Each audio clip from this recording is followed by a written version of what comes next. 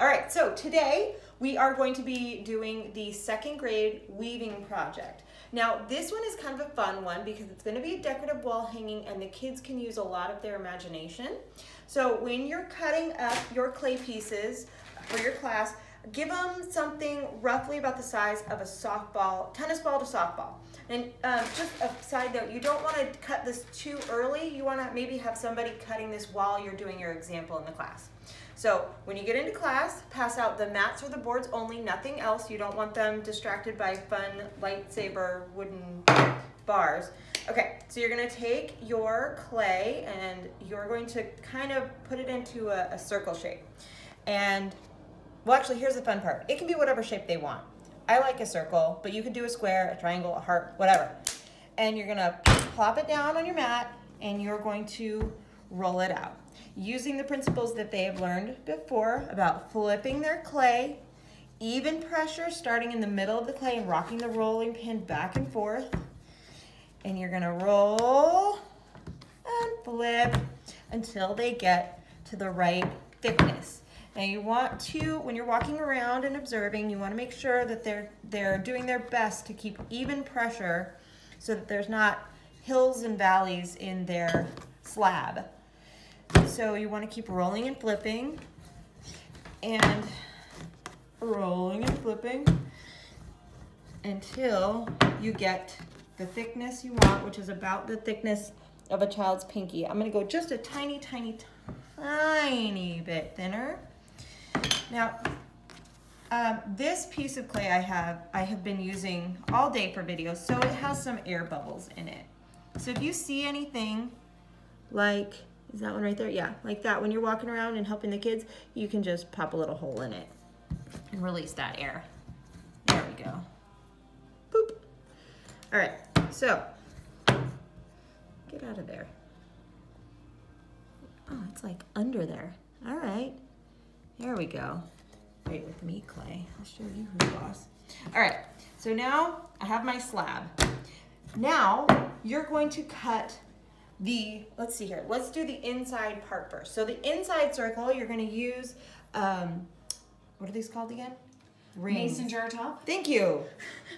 Mason jar ring or something. Or if you have a different size that you wanted to use, that's fine.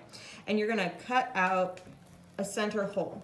Now what's gonna happen when you cut out that center hole is this is going to be where the weaving is going to take place.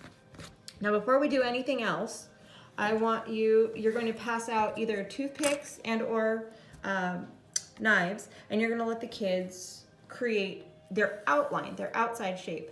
I like kind of an oblong, asymmetrical. I like an asymmetrical, weird shape. They can do a heart, they can do a wiggly line, they can do whatever they want. So this is going to be their wall hanging. So basically, when it all is said and done, it's gonna hang on the wall like this. But before we get to that point, we have to do some very important things.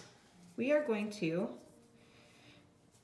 use this straw that has dried clay in it and try to get the clay out. Just kidding, we'll use that side. All right, so you're gonna pass out straws. Now the children, this is very, very, very important. You have to have an odd number of holes going around to create your weaving. So you're going to go a little ways up from your, oh, this is a bent one. A little ways up from your inner circle, and you're going to do your holes all the way around. Let's see here.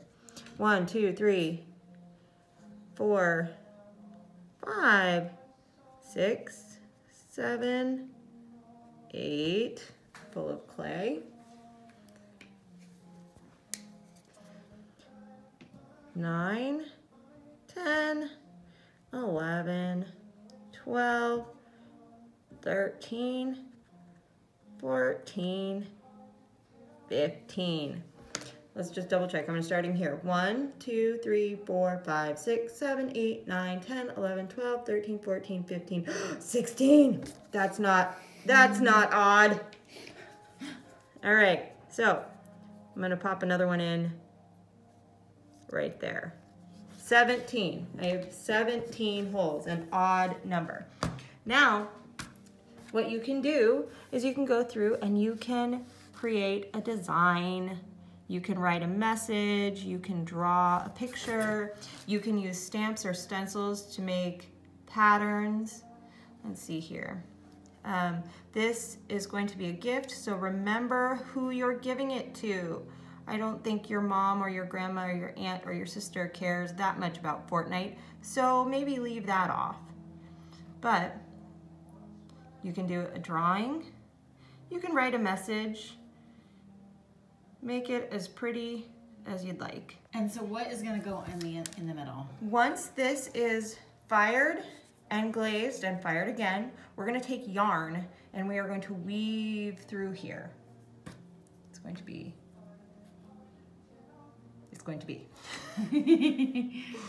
That will happen on a separate day. Let's see here. So,